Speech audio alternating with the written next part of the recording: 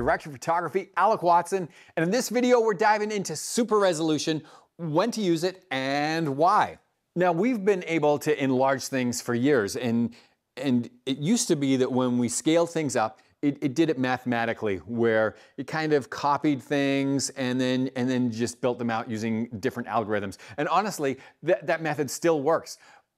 But when you've got AI involved and it can figure out things like, oh, I can see an arc there and we want to make sure that's not jagged, suddenly it's like having a way more advanced algorithm that can enlarge things in kind of a smarter manner. So there's 3 times that I would end up using super resolution. One of them is if I have my camera setting wrong. I have had that happen where I shot smaller images than intended for the client, and I actually used super resolution to deliver them. Don't tell my client. Nobody caught it because honestly, the regular resolution would have been fine. Did I just say that out loud? I think I just admitted to something. Scratch that. Another time that you're going to use it is, say you've just lost the original and you've got a JPEG. So I'm giving you a copy of that here. I haven't lost it, but that does happen from time to time.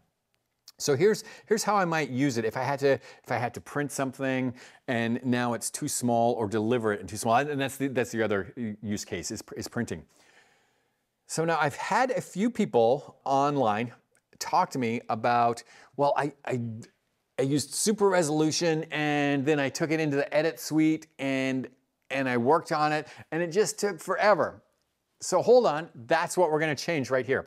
I have an image that if I go in and do super resolution on it right now, we can see that this image has some color problems. So I'm not going to do anything until I fix my image in the standard resolution that it is right now. I'll take my image into the develop module before I do anything to enlarge it. So I'm gonna fix my color problems. Let's dial in some warmth back into this image.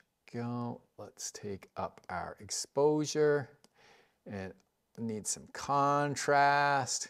There we go. And pull the highlights down on that a little bit. Perfect. So if I look at the original, there's that blue washy version, which I'd have enlarged and then had to work on the enlargement. And here's the more color corrected. And honestly, every once in a while, when you're doing things like color corrections, it's always good to show original and back. Our eyes see color based a lot on what things are around that color and the amount of change. And so it's always good to just click between things when you're having a look, and it'll reset your eye. There we go, that looks a lot better. So now I would take this back to manage mode with those changes saved, and then I would do the AI super resolution. There we go. AI super resolution. This is gonna take us into a new separate pane. If I just wanted it enlarged, I might say take it up 200%. But what I wanted to show you, because that just kind of makes sense. That's fairly intuitive to understand. Print size is the one that I wanted to take you to. So right now, if I were to print a 4x6, that would be at 72 pixels per inch. And I can tell you for sure that if I were to send this off to somebody, the first thing, like a designer, first thing they're gonna say, I needed it at least 300 dots per inch. So that's one of the things that I could do immediately is I could just type in 300 pixels per inch, and now it's going to regenerate that optimized for 4x6 at 300 pixels per inch using AI. And I could probably be just done with that and click enhance. But what if we wanted it bigger? So in print size, let's say we wanted an 8 by, or something that could be 8 by 10. This would be an 8 by 2 aspect ratio wise, would turn into an 8 by 12. I can go and take my long edge, print size in inches.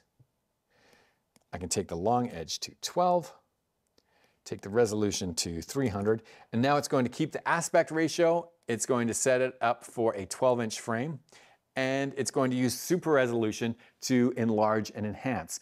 And Super resolution, to be clear, is not going to fix your problems. The AI is not going to fix the problems, but it is going to do a better job than just a mathematical enlargement.